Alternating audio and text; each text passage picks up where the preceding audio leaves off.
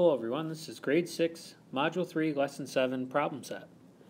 So for number 1 it says, fill in the table below. List each set of rational numbers in order from least to greatest, then list their opposites. Finally, list the opposites in order from least to greatest. The first example has been completed for you.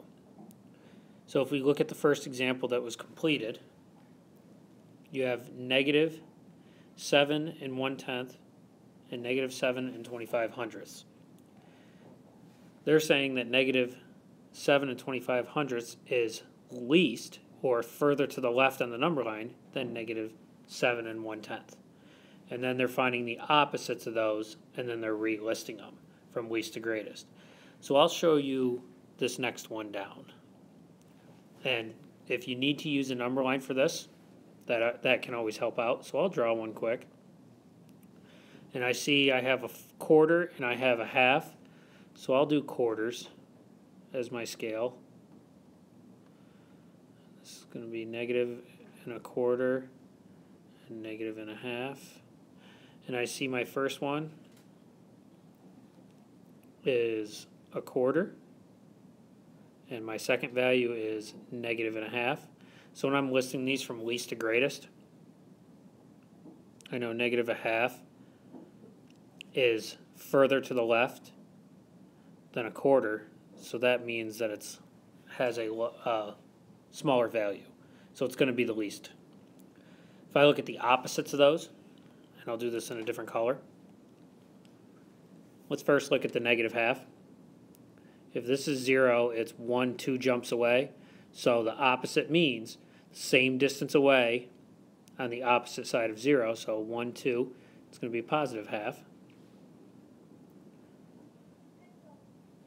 And for 1 quarter, it's 1 jump away, so I got to go 1 jump the other way, so I have negative a quarter.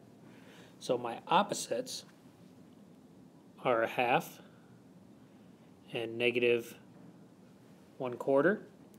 And if I go least to greatest, I can look back at my number line. I have negative a quarter and 1/2.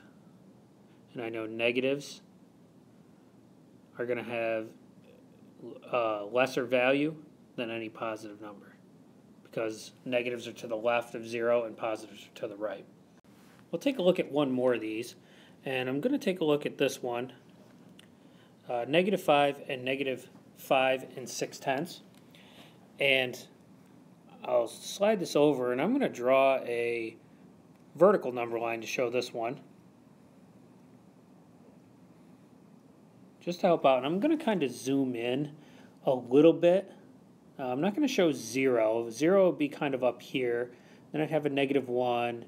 So this will be a negative 2, negative 3, negative 4, negative 5, and negative 6. So we can kind of pinpoint what's closest to 0. So I'll plot my 5 in there. And now I need to find the point for negative 5 6/10. And I know negative 5 6/10 is between negative 5 and negative 6. And right here where my blue line is, that's negative 5 5/10, or negative 5.5. So I know that negative 5 6/10 is just below it. So now I really know which one is least and which one is greatest, because on a vertical number line, it's the one closest to the top, or the highest one on the number line, or we can say the furthest one to the right on a horizontal number line. So when I'm looking at that one, I see that the greatest value is negative 5, so the least is 5 6/10, negative 5 6/10, and negative 5. So if I do the opposites, based on what we did up above, up here, I know that if it's 5 6/10 away from 0 on one side, it's 5 6/10 away from 0 on the other. So I had a negative for my first value. Now I have a positive 5 6/10. And the same thing for the -5. It was 5 jumps in the negative side. Now it's 5 jumps to the positive.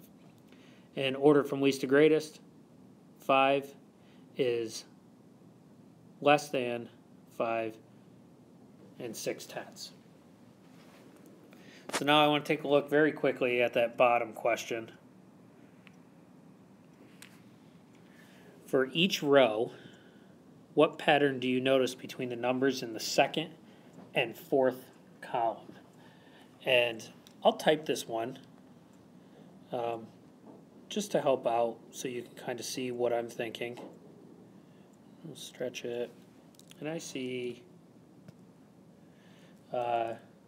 what I notice about them is they're opposites. Meaning what was the least in column 2 is now the greatest in column 4.